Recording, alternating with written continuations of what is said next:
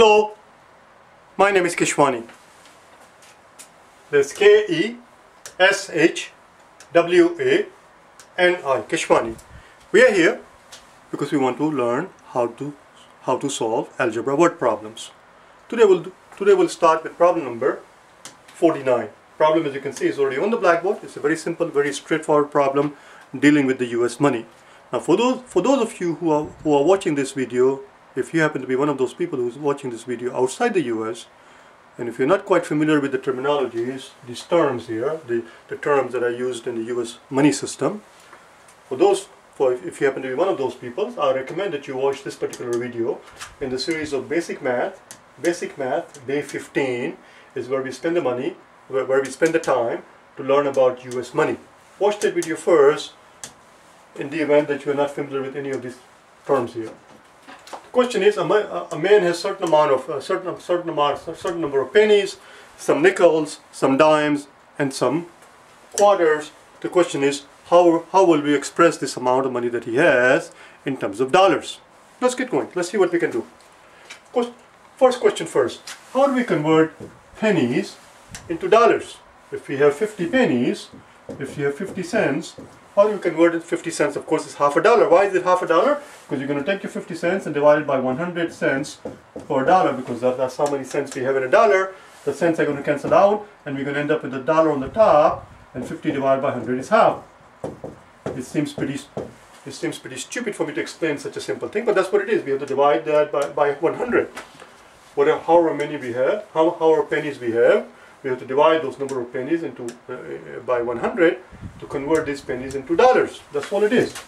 How many pennies do we have? We have P pennies. So P pennies, when converted into dollars, is going to be P over 100. We have N nickels. How many nickels do we have in a dollar? Dollar has 20 nickels, because each nickel is 5 cents, and therefore 100 divided by 5 is 20. I'm explaining too much.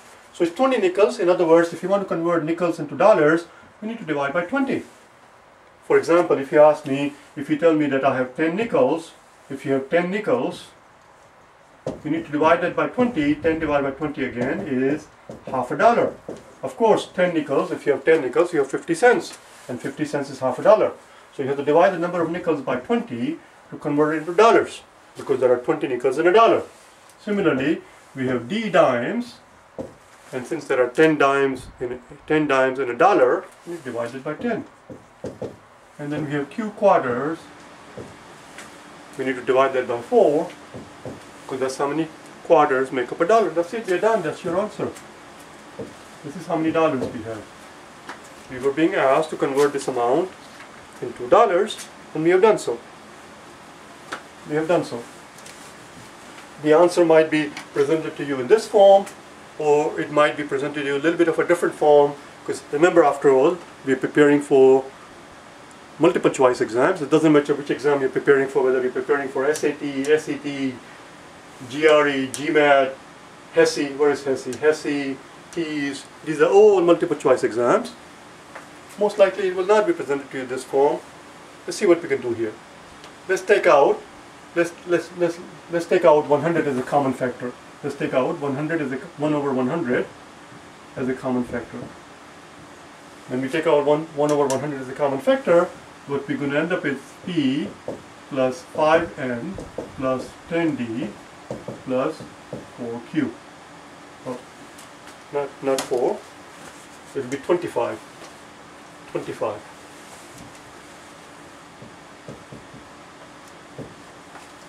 That's it. Because essentially what we're doing is we're converting the denominator into 100. So in order to convert this into 100, we have to multiply top and bottom by 5. In order to convert this into 100, we have to multiply top and bottom by 10. So we end up with 10D. In order to convert this into 100 at the bottom, we have to multiply top and bottom by 25. So we end up with 25 Q's over 100, 10 D's over 100, 5N over 100, and P over 100. So we take out 1 over 100 as a common factor, and we are left with P plus 5N plus 10D plus 25Q. That's how many dollars we have. Let's do one more, shall we? Let's do one more.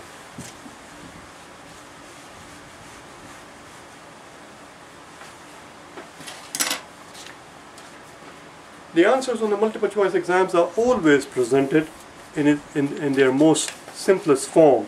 And if you can simplify it, if you can present it in a more elegant way, they will do it.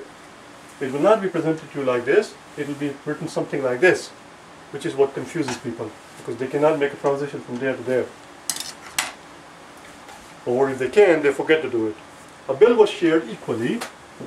This is number 50. A bill was shared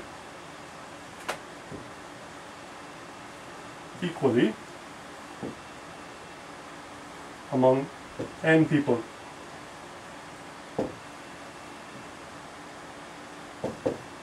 Total bill was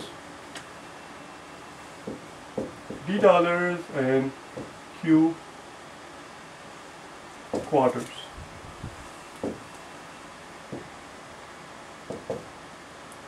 What was each person's share? We're not quite done yet. What was each person's shares in terms of pennies? In other words, how many pennies did each person pay? We have to express our answer not in terms of dollars, not in terms of quarters, but in terms of pennies. How much was the amount? So the total amount for the bill was $D and Q quarters. Before we do anything at all, let's convert this thing into pennies, because the final answer has to be expressed in terms of pennies. So let's convert this total amount into pennies right away. And once we have done that, we simply divide it by the number of people we have, because we are trying to figure out the share of each person. We just divide by the number of people and we'll have the amount per person expressed in terms of pennies. $D is the same as 100 times D pennies.